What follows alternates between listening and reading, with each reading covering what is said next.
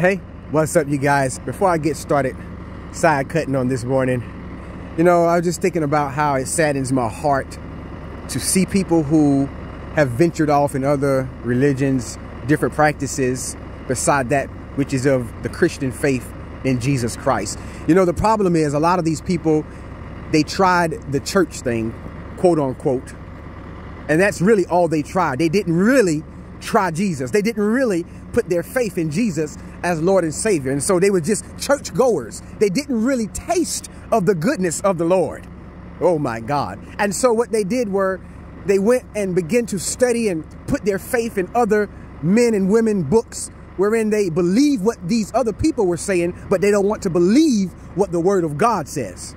And so now they're devoting their lives to try to convert people to what they believe as it pertains to what another man wrote. But yet they want to discredit the Bible, which was given to men by way of the Holy Spirit. My. Don't be deceived.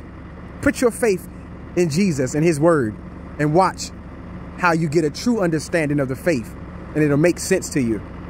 Because with the natural mind, all of the other stuff is what makes sense. It takes the Spirit of God to give you understanding of God's word. You guys have a blessed day.